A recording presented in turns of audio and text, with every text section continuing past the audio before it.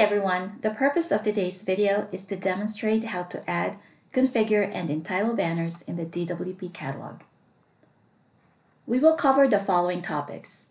I will demonstrate the process of adding, configuring, and creating entitlement for banners in DWP Catalog Virtual Marketplace. I will also demonstrate how to add them in DWP Admin Console so they appear on the DWP Catalog Homepage. We will discuss the purpose of promotional banners and the types of banners available. As a final step, I will walk you through how to configure banners in DWP Admin Console. This will allow you to determine where and how banners will be displayed on the DWP Catalog homepage for the end users to see. So let's go ahead and start the demo. The first step is to log in to DWP Catalog as a catalog administrator. In this view, I'm already logged in to DWP Catalog as a catalog administrator. So let's go ahead and add the banners by clicking on Services and going to Banners. From here, we can click on New Banner to add our banners. So let's add our first banner. I'll call this Hero Banner 1. Here you can see there are three types of banners. There's the large hero banner, mobile hero banner, and then small feature banner. The large hero banners are primarily banners that appear at the top of the page.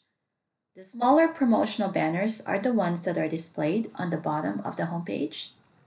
Then you also have the mobile hero banner, which is used for mobile devices. For this demo, we will add the large and small feature banners.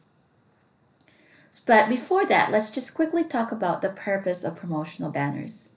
So some common purposes to use banners are for advertising new or updated service offering in the catalog. You can use banners to promote an event and link to its registration site.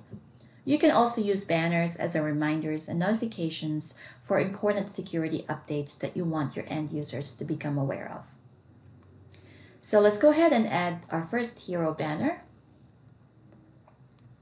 I'll select this one. And then we will go ahead and define its settings. So here there's a targeted OS section. You can target it to specific operating system. In our example, I will select all of them. And click Action. Here you can define the link to the banner. So you can use an external service. You can use it to link to an existing service request. You can link it to a category, or you can just select no action if you don't want to use a link on the banner. So for this example, I will use external URL. So I'll just use BMC.com. And you can select to open it in a new window or tab, and we'll save this one. So let's add another hero banner.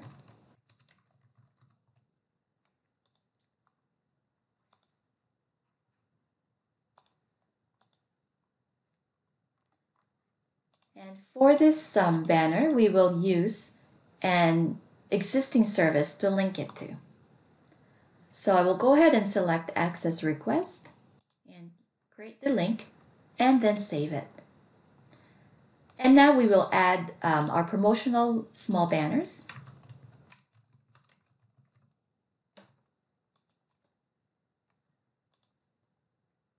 So I will select these ones. And again, I will select all OS, select action. I will link all of them just for our example to BMC.com.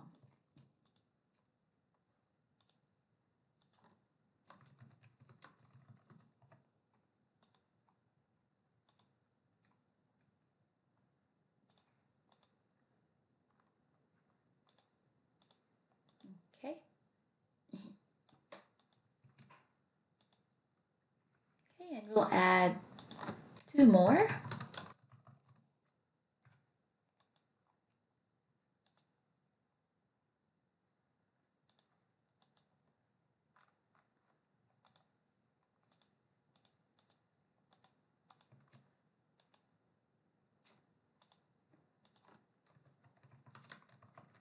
Okay, and this is the last small banner that we will use.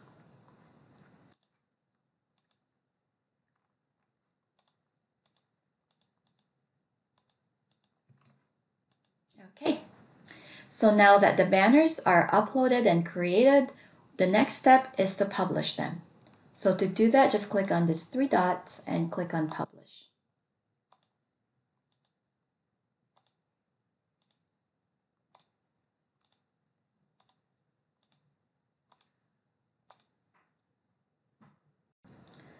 Now that the banners are published, our next step is to configure their entitlements. It's important to note that just like services, banners need to be published and then entitled to users in the virtual marketplace in order for users to have access to them. So let's go to the entitlements section and create a new virtual marketplace for our banners. Let's call this promotional banners. And we will add the banners to the virtual marketplace. So I will go ahead and select all of them. So just as a note, only published banners will appear here. So if your banners are not yet published, they will not be available for entitlement. So I will go ahead and click on Add. And then we will define the entitlements for the virtual marketplace. So there's a few options. You can use ITSM attributes where you can select companies or organizations to entitle the banners to. Or you can use the users section, which will allow you to add specific users from the users directory into the virtual marketplace. For our demo, we will use everyone, as we want all the users in the DWP catalog to have access to the promotional banners. And now I will go ahead and click Close. And the next step now is to log in to Digital Workplace Administrator Console to configure the banners.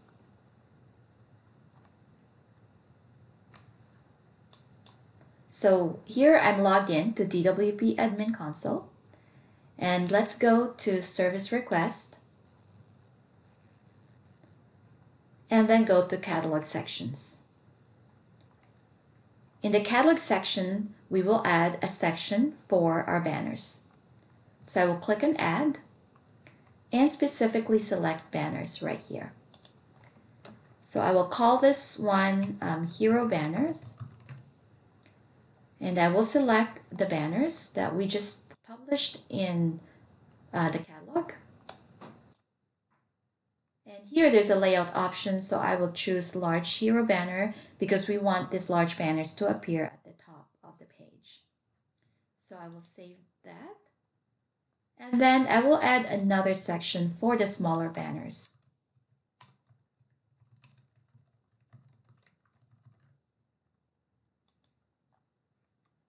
And let's go ahead and add our banners. And then the layout options, we will select banner size as small and save that. This will ensure that the banners appear at the bottom of the page. And the last step in this configuration is to go to the settings, and we add the banner sections into the selected sections so that they appear on the home page. So small promotional banners, and then we have the large hero banners.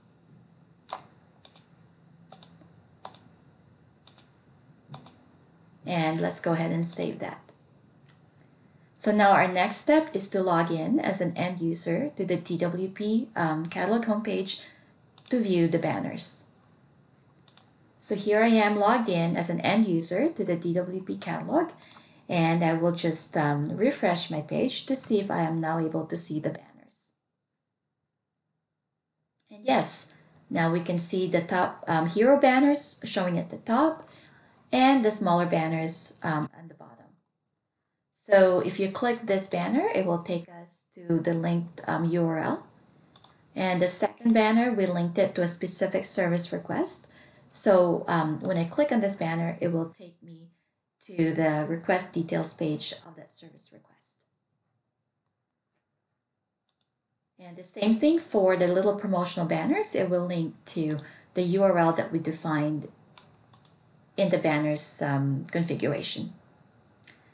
And so that's it. Those are the steps to add, configure, and entitle banners in Digital Workplace Catalog and have them appear in DWP Catalog Homepage for the end users. Thank you for watching, and please remember to subscribe to our channel, BMC Remedy and Discovery, to watch more support videos like this one. Thank you.